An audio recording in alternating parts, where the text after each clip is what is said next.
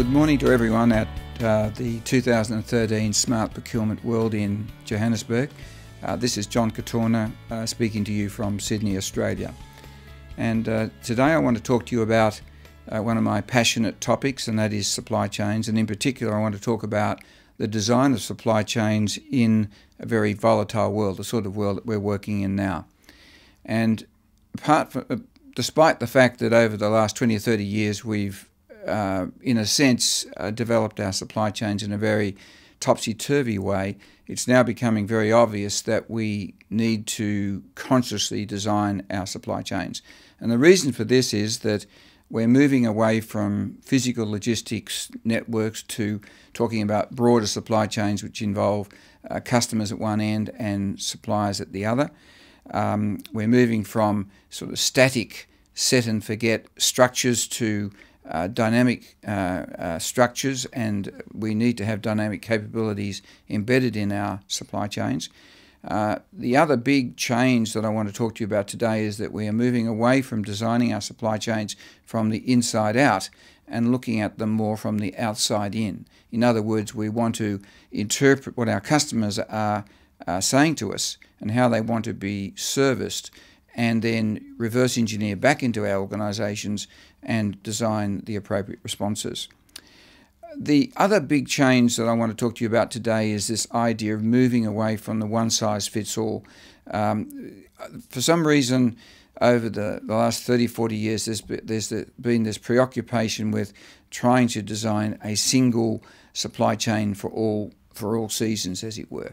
And what's becoming obvious is that this cannot happen, mainly because there is more than one type of customer. Years ago, post-war, customers more or less had to take what we gave them, but now they are being empowered by the internet and they want to be serviced in different ways, and I want to talk to you about how we can cope with that. So we're moving away from this one-size-fits-all to a world of, some people call it tailored supply chains.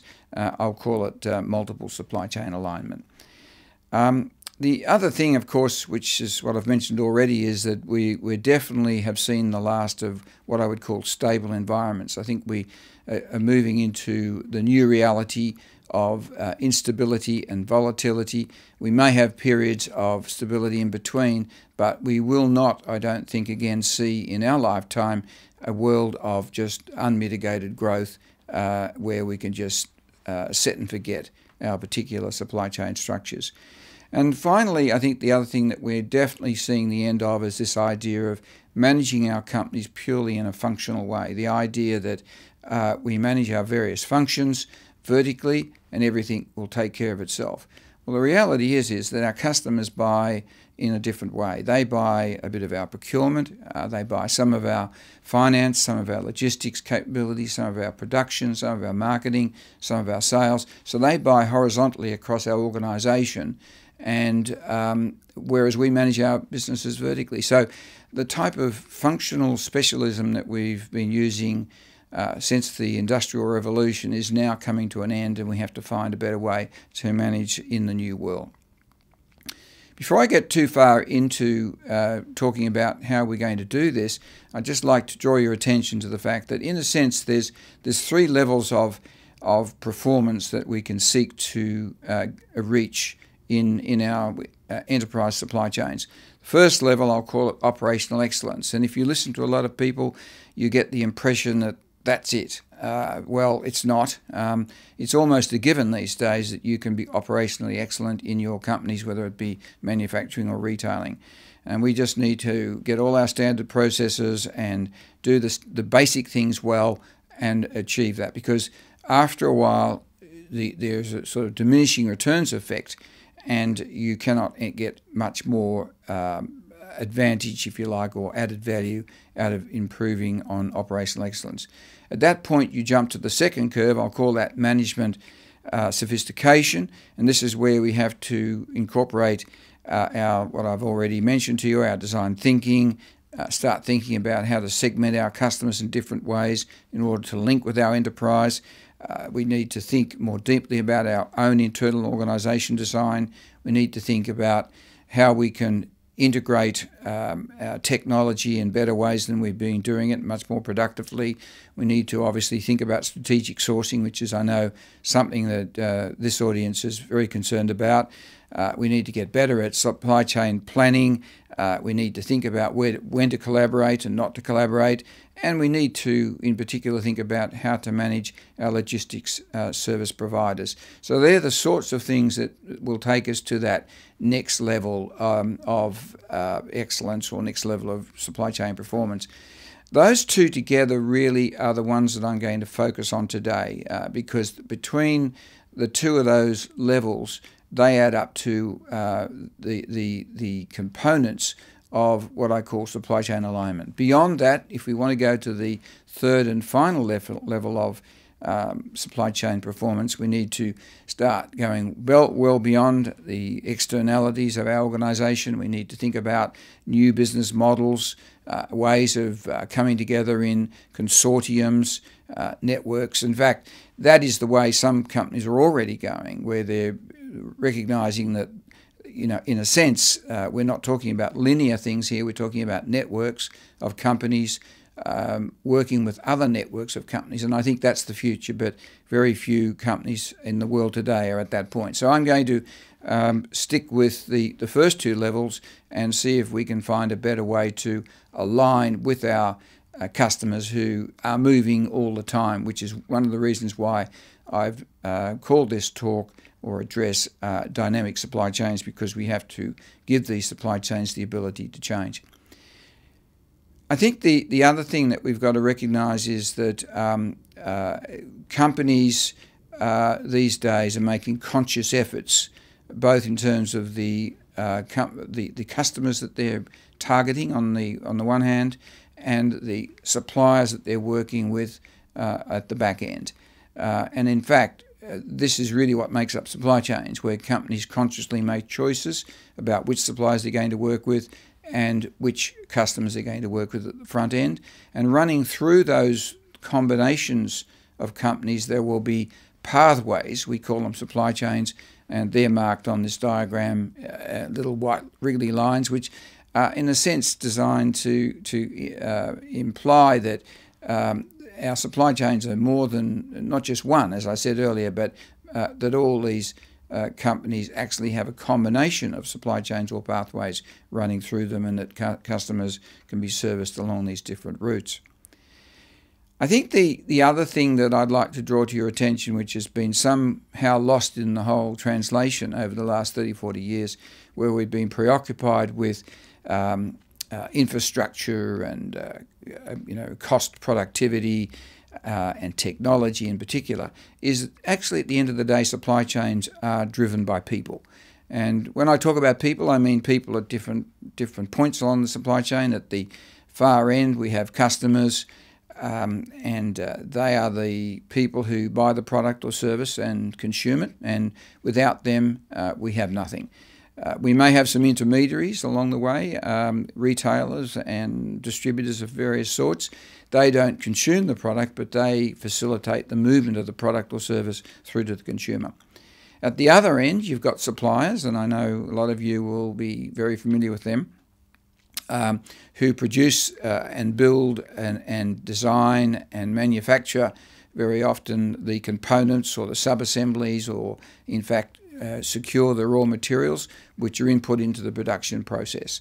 And in the middle, we've got the enterprise that we are perhaps involved in, which we take inputs from our suppliers, and we then convert those inputs into products and services and sell them to our customers or consumers downstream. So in a sense, I would argue that about 50% of the activity that goes on in supply chains actually is to do with human behaviour and human decision making. The other 50% is obviously the infrastructure and the management of that infrastructure, the technology, etc. But it's a sorry fact that most corporations today, even some of the leading ones, talk a lot about customers, but actually don't recognise this fact that it's that human behaviour bit that makes the difference. And until we can understand better, how human behaviour drives and shapes our supply chains and the performance of our supply chains, we're going to, I think, find it very difficult to go to the next higher levels of performance. I've already mentioned to you the one size does not fit all, and it's because of this one size fits all mentality that we've really fallen into the dual problem of over-servicing some of our customers and under-servicing others and not knowing which is which.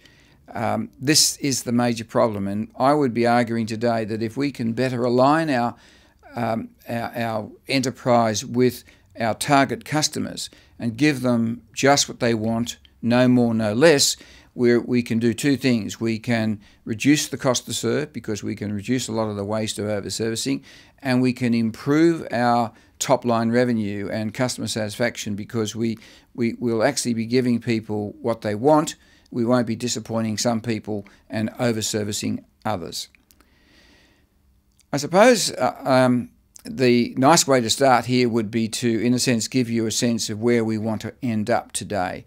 At the top of that diagram, it's really trying to depict this one-size-fits-all, where we haven't done enough work at the front end on our customers, neither have we done enough work at the back end on our suppliers either, but I'll come back to that shortly. And then through the middle, we've got a type of one-size-fits-all set of pathways which struggle past the different vertical functions that you can see depicted in that top diagram. That's the way the world is today in many corporations, and as I said earlier, it's going to be very difficult to improve performance till we get past this particular point. And as I intimated to you earlier, organisation design on the inside of the business is going to be a big factor in improving our performance, just as much as, in many ways, understanding our customers and suppliers. Where we want to go is the diagram we've depicted there on the bottom of this diagram, where on the right-hand side we've done some work and segmented our customers along buying behaviour lines. And what we mean by that is that we want to understand how customers want to buy a particular product category or service category. And there are a range of different buying behaviours, and we'll come back to that. And on the other side, suppliers as well. I'll touch this point again towards the end of my presentation, but I think there's a huge opportunity amongst procurement people to look at their suppliers in a different way, look at them in a very similar way to the way we're looking at customers at the front end, try to understand what the selling motivation is of our different suppliers in order to categorise which ones we want to use on various occasions. And this goes well beyond the sort of very mechanical strategic sourcing analyses that have been done up to date. And then if we can work out both ends, which are the limited number of customer segments that we want to supply, which are the limited number of supplier segments that we want to draw on, and we can connect these two with 3 or 4 supply chains that make up the overall picture of a tailored supply chain, that will give us about an 80% fit to the business. That's what we're seeking to do, driven by a different type of organisation structure, which I'll touch upon shortly. Now, how are we going to get there?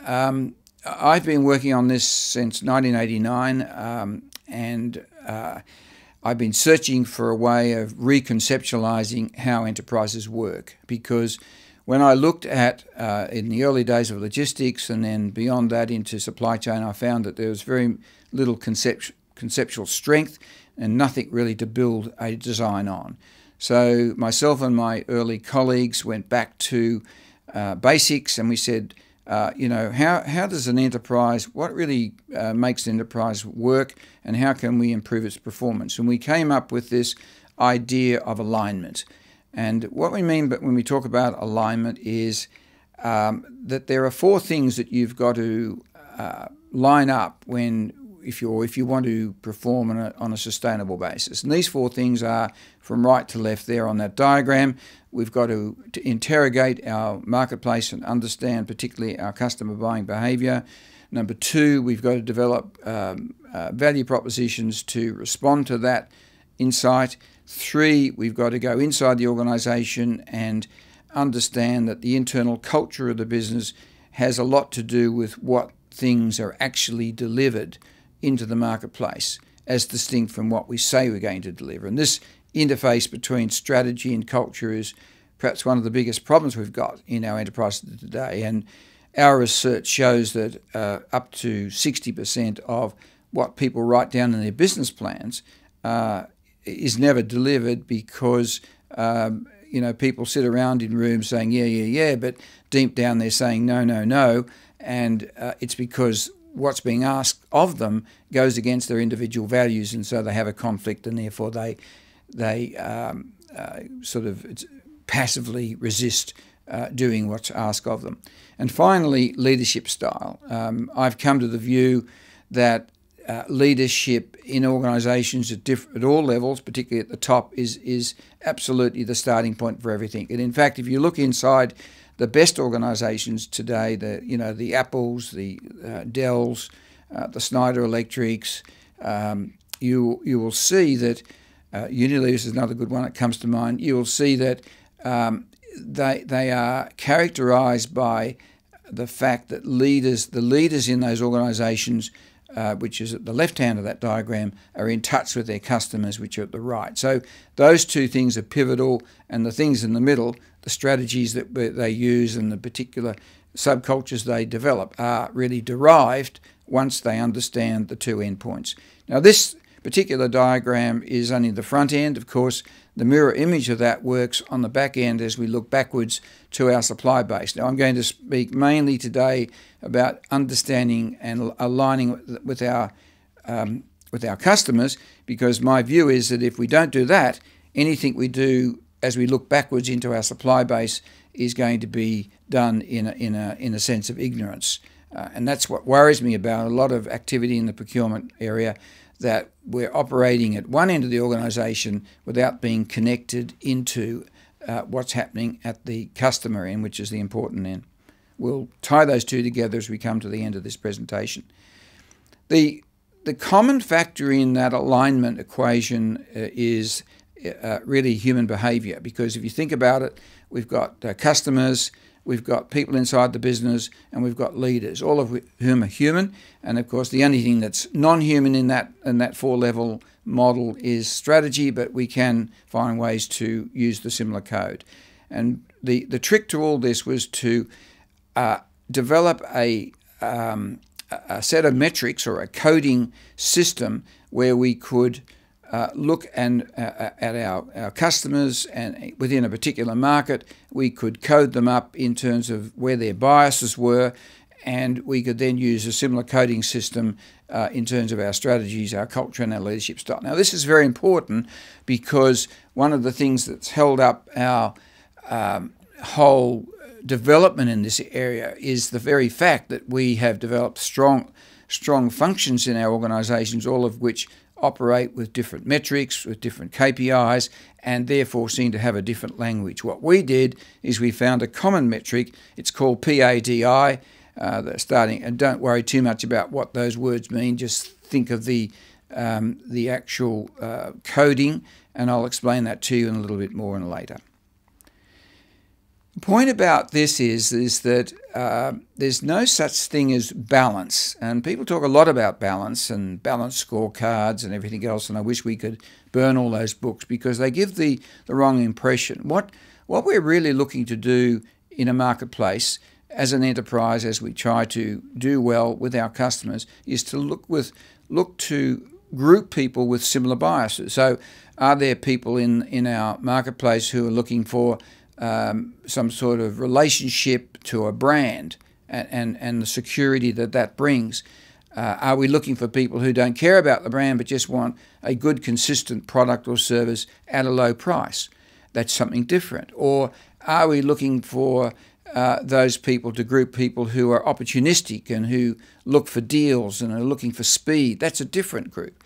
Or are we looking for to group those customers who looking for something new and innovative and creative, a solution to something, and who are therefore prepared to pay a premium price? That's what I mean when I talk about biases in different directions. And if you look at this diagram here, it sort of indicates very nicely a particular example of that, where we've got a bias which in this what we call coded as big P small a. Now we still can see that we are looking at customers or a customer with forces pulling them towards the relationship at the top left hand or the innovation at the top right hand. But the biggest bias is the force pulling them towards opportunism and speed and getting results, and that's what we call P for that.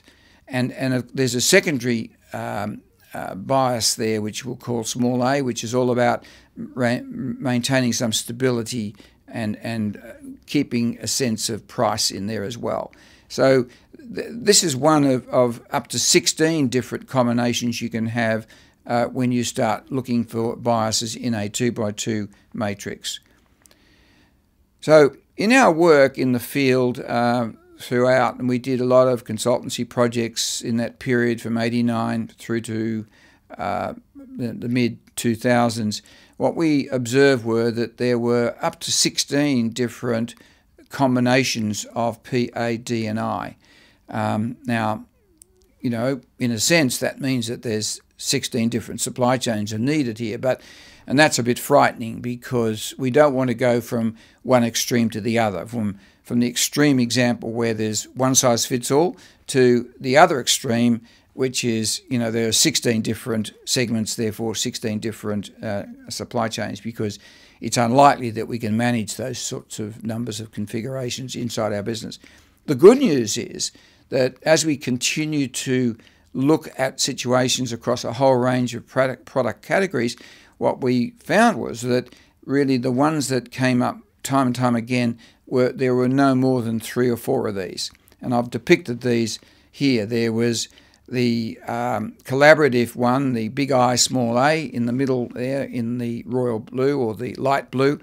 That particular segment showed up a lot. We had the big A at the top left on the hand of that diagram, which was it's called efficient there. I've now changed that name to transactional, but these are the customers that are looking for lowest price, reliable service.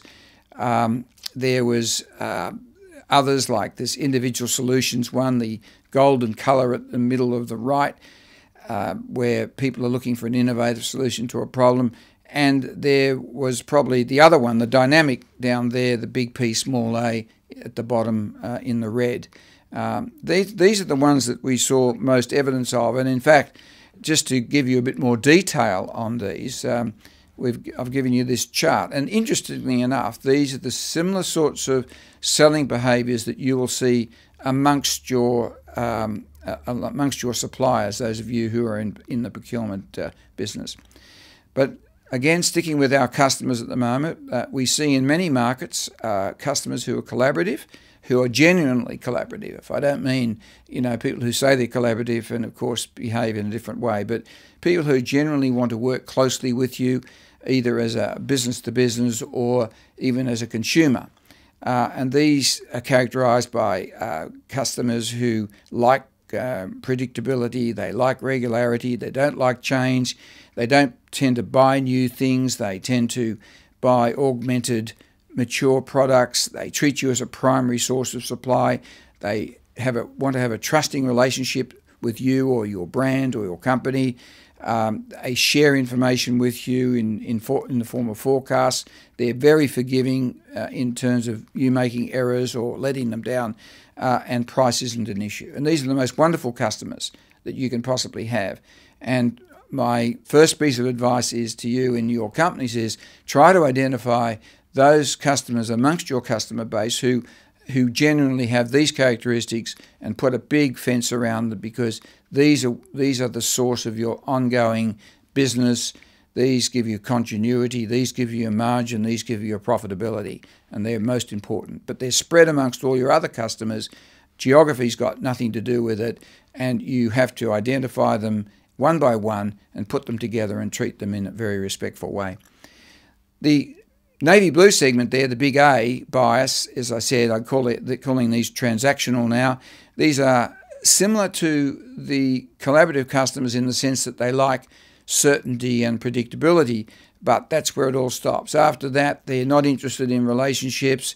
They tend to source wherever they can. They're very opportunistic, and they shop around. They don't share information. They can be adversarial, and they're very price sensitive. So similar in a little way, but beyond that, they're very different. We then move to the dynamic customers, and these are the ones that are causing havoc in most businesses today. They're opportunistic. They treat us, the supplier, as a commodity. They're all about time, and everything's a priority. Everything's wanted now. They treat us as an ad hoc source of supply. There's no real loyalty there. They come and they go. They jump all over the place. And if you don't watch out, they will screw you down to giving them incredible service at discount prices. And I think you've got to recognise which customers are in this category and take a deep breath, look at them, tell them what you're prepared to do, but don't let them roll you. And then finally, we've got this other type of customer, which is in many ways not a permanent condition. Any of the other three can move into this particular buying behaviour and move out again if there is some sort of emergency. And these are those customers who look for some sort of immediate solution to a major problem, a major disruption. It could be a DC is burnt down. It could be the sort of problems we had some years ago in Europe where the volcanoes stopped a lot of the aircraft flying around, which disrupted a lot of our supply chains. It could be a disruption in our IT system. It could be the sorts of things that happened in Thailand 3 or 4 years ago when the floods flooded a lot of third and fourth tier manufacturers of automotive components and electronic components and shut the supply down. It could be anything. But in any event, those are the sort of customers who more or less say to you in that mindset, look, I don't care what we talked about yesterday or whether I was sensitive to price yesterday. I've got a major problem now. Come in and fix it. And as I said, those sorts of customers generally stay in that condition only as long as the problem is there. Once the solution is there, they will move back into there earlier. So that's why we talk about dynamic customers and dynamic supply chains, because any of the other customers in any of those collaborative mindsets or transactional mindset or dynamic mindset in a given condition in a marketplace can move into that innovative solutions mindset and afterwards can move back. And that's been one of the problems, I think, that we've not really understood in the way when we've been designing our supply chains. We've been treating it a bit like duck shooting, where a customer comes towards us, they change their buying behaviour from the last time we saw them. We have our one-size-fits-all. We create exceptions. We try to move around and align with that customer that's moving. And creating all those exceptions creates all sorts of costs. And if we have too many of them, then of course it blows our whole business.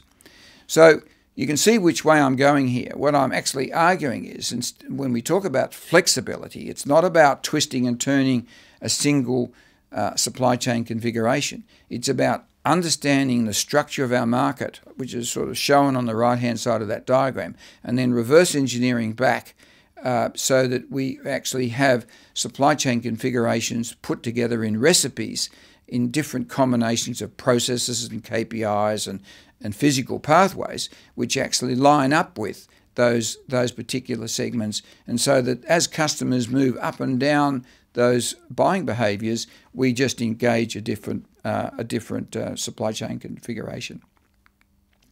So in summary, I guess the major finding for me has been to understand that we've got these 4 supply chain configurations at minimum. There are times we find 5. I've discovered a new one fairly recently. It's been around a long time informally, but we're now starting to formally recognise it, and that's what I call the accumulation supply chain, which is one where we use in major projects, but I'm not going to go into that today. And that's a sort of a sideways diagram, if you like. I'm an engineer, so I like to look at pictures, and that's like a cross-section of a pipe. And as you have fluid flowing through that pipe, depending on the different buying behaviours that you can see, starting with the bottom where you've got that very flat flow type, because it's very predictable what we're doing with our collaborative customers. It's a little less predictable for those transactional customers, and then it becomes almost impossible to predict the surge effect we get on the right-hand side there against our red customers and our yellow customers. And the problem is that those laminar flows are all mixed together in our supply chains, and unless we can decouple them, then it's going to be very difficult to work out how to service our customer base. This is a great example. I know you like your beer in South Africa and other places. We like it in China as well. We like it in Australia. And the major beer companies around the world for too long, I think, have been using what I call institutional segmentation, where they look at selling beer to suburban hotels, five-star hotels, national retailers, nightclubs, clubs, restaurants, airlines, and you might have 15 or 16 segments. Too many. What this new method of segmentation allows you to do is to say, hey, I can show you a major hotel, a major club, and a major retailer that all buy beer the same way. And it may be the low-cost approach where they buy regular volumes at the lowest price, which is that big A one in the middle. So you can cut through complexity, and I think that's a word I haven't mentioned so far, but it's one of the underlying motivations for my work, and that is, how do we reduce the complexity? Well, one way of doing it is not by looking on the inside of the business initially and then looking up and trying to connect with customers. The real way to reduce complexity is to reduce complexity in the marketplace, the way the world looks at the way they want to buy products and services, and then take that reduction in complexity and transfer it inside into the business. So it's getting the head of the dog right. It's understanding our customers and the way they're structured. The same is true of services in banking, financial services, insurance. It doesn't matter. Wherever customers are buying products and services, we need to understand the structure in that particular marketplace. Having done that, we can then go to the next level, and I'll move through this fairly quickly, but again, what I've understood is that if you're in logistics or procurement or the broader supply chain part of your business, you can't service the customer on your own. Customers buy in total. They buy the product, they buy the pricing of that product, they buy the service that goes with it, they buy the things we do in production, the way we shape the product, they buy the ongoing relationship. So in a sense, customers buy the whole lot. And this is a good way of looking at it, that if you take collaborative customers on the right here, and we take our vertical functions there, then in fact, those collaborative customers buy a bit of everything across our organisation to get that end result. Now, for collaborative customers who are being serviced by a continuous replenishment supply chain, the value proposition is very much that we're going to give you a good, reliable service. It's going to be the same all the time. It's very assured. You can be assured that we won't let you down, and that's essentially what they buy, or people who buy branded product. And the sorts of things, therefore, that they look for is, against those dimensions of things like, they buy branded product. Innovation is more about improving the relationship as we work our way down that list. Pricing is not a big issue with these sorts of customers. They don't mind paying a premium. Production is generally lowish volume, but high value add. Capacity considerations are not a big issue here because we can forecast pretty accurately what we're buying. So these customers, once you know them, are pretty easy to service. As you move to the lean customers who are looking for reliability and low price, it's a different value proposition. So the same functions in the business have to contribute slightly differently to give a consistent quality product delivered reliably at the lowest price. And here we use the same dimensions of strategy, but the answers are different. these people are looking for lowest price, they're looking for efficiency.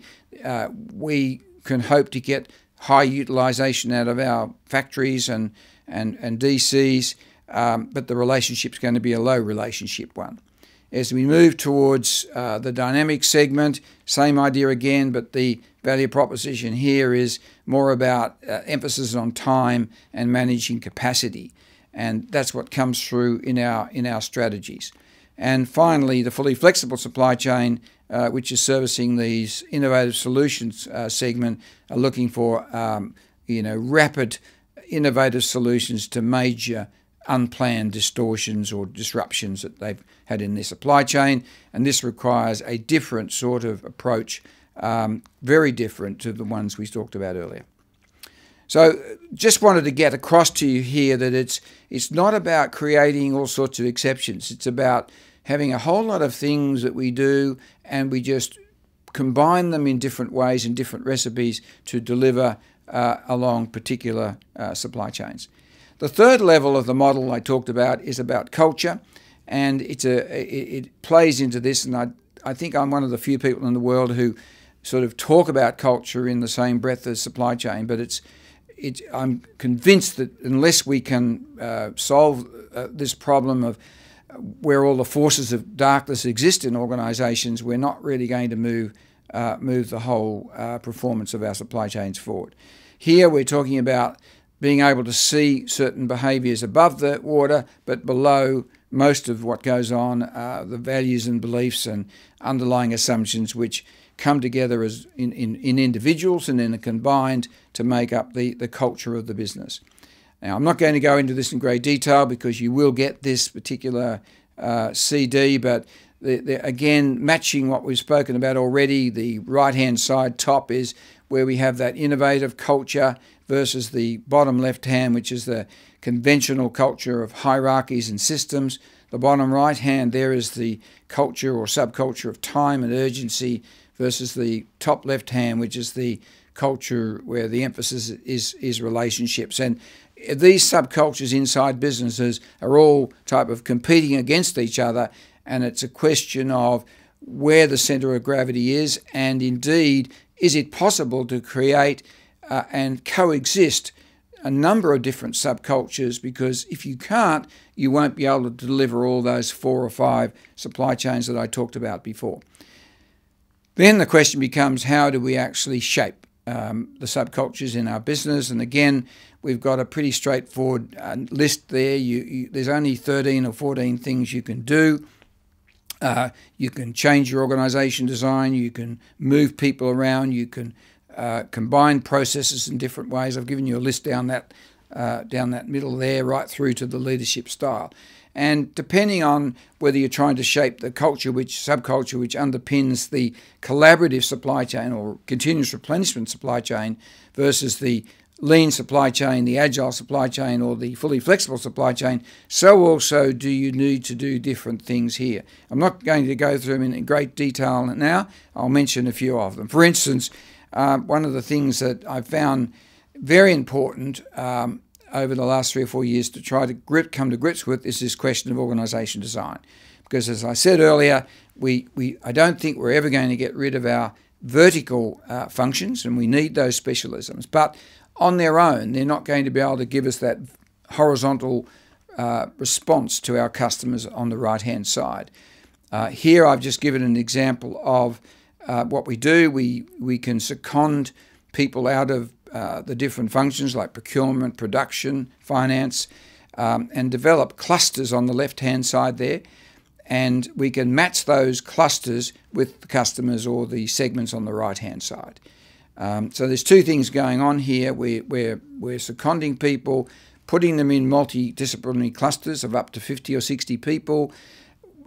We are also trying to embed in these clusters the required bias. So in this particular case, where we're looking at either major single customers or groups of customers who have got a bias towards relationship, then we are trying to embed a similar bias in the way we put together these clusters. And that's why I talk a lot about how we can genetically engineer our organisation structures. And then when people are in those particular clusters, servicing the customers in this way, drawing on the specialisms in the middle, they will report to someone else, and when they move back 12 months later, back into their functions to be retrained and to be updated, then they report back to their original executives. So it's not a matrix organisation. It has to have those two dimensions. So, and the other, I think, important thing here to state is technology.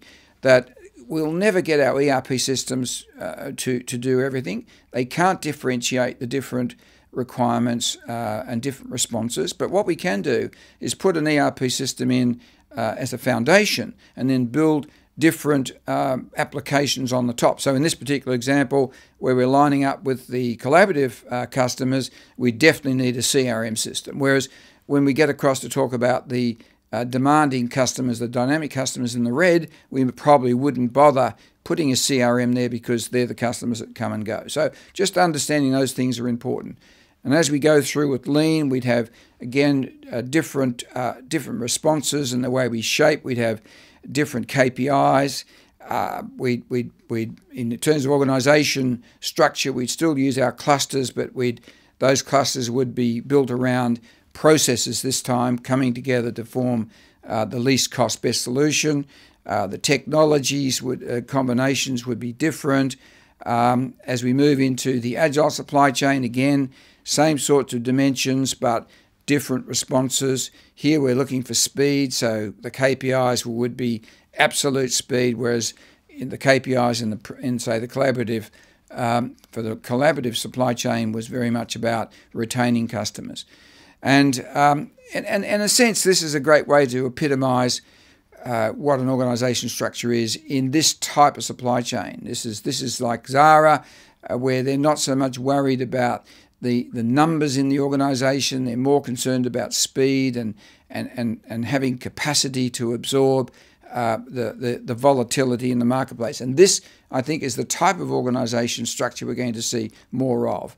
And it's not an organisation structure that's going to give you the lowest cost, but it's going to give you the best result for those customers who are prepared to pay for fashion, for speed, for quick response.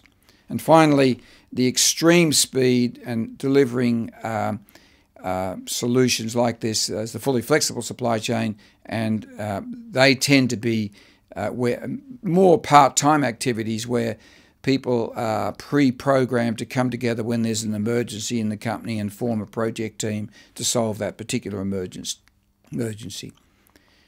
And finally, the fourth level in the whole model is really the idea of leadership. And again, matching up with everything I've said before, there's different types of leadership styles: the visionary on the top right-hand side, the more traditional leader on the bottom left, the company baron on the bottom right, and the coach top left.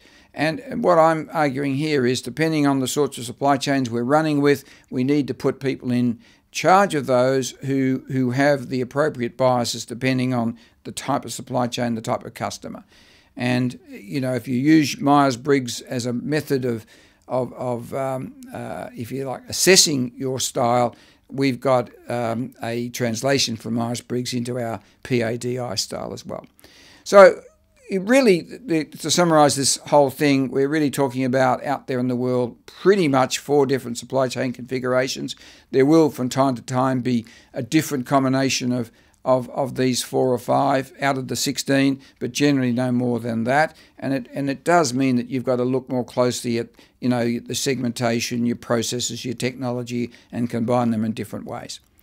Now, of course, I know most of you in this audience are coming from the supply base, and everything I've said so far about customers relates also to the reverse end, which is looking back towards the supply base.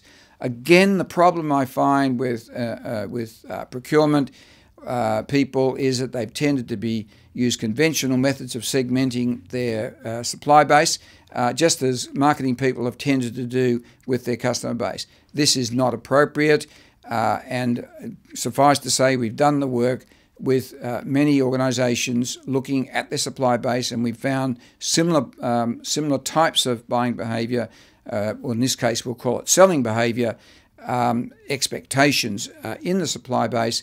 And it's not surprising, quite frankly, because these people are human, and we tend to find that there's the trusted, reliable suppliers, there's the process-driven supplier, there's the planned creativity supplier, there's the opportunistic supplier. And again, if you know who's who, you can use them in appropriate ways. We've got a great example here, which we looked at in the Brazilian meat industry, where we had a major processor looking back at their supply base, getting a supply of live cattle, and the procurement answer was, we'll just go pay more money to get more cattle. The answer wasn't that, because we looked and we went and did the work amongst the cattle ranchers, and when we did our segmentation, we found that something like, I think it was 89% of the ranchers that we surveyed were interested in non-price things, like the talkative ones just wanted partnership and long-term contracts. The traditionalists were looking for sort of help in getting better yield from their cattle, and the e-ranchers were looking for market information and help with technology. And it was only the middle group there, what we call the suspicious group, I think it was something like 19%, that really wanted the money, as you would get in an auction. So bring this whole thing to a close, what I'm really arguing for is that if we do our segmentation at the customer end, do a similar segmentation at the supply end, we've got a 4x4 there. That means we've got up to 16 different types of combinations of pathway. It looks like this in the middle. In the middle, of course, you've got your own organisation. What I'd be arguing is that you build clusters of people who can handle that, who have been attuned to looking after, if you take the bottom example there, that cluster looks after the collaborative customers on the right, but also the trusted advisor collaborative suppliers on the left. But those particular clusters also talk to each other inside the business. And in fact, the reality is that you very rarely have any straight through supply chains. You actually have combinations. So if you take someone like Zara, who tend to deal at the front end with very agile, demanding customers on the right, they could easily be buying their product or raw material like fabrics in markets like Sri Lanka and India on the left, and using lean tactics, where they would bring in product in one way, low cost, and then shift it into their production facilities as required, and then go through a very quick production process once the designs have been decided, and then use an agile on the run. So you've got this type of hybrid approach, which I think is the way to go. And if we understand that, we can start playing those tunes. And in my book, I give examples of all 16 possible different combinations of supply and demand. So in the end, we're left with this labyrinth that we've got to find our way through. I hope my discussion with you today has given you a bit of a new compass to work your way through it, and that the book that you're going to be given out through the sponsorship of the organisers of Smart Procure World, that you will be able to dip into this more deeply and get some enjoyment out of starting to understand how to design your supply chains of the future. Thank you very much.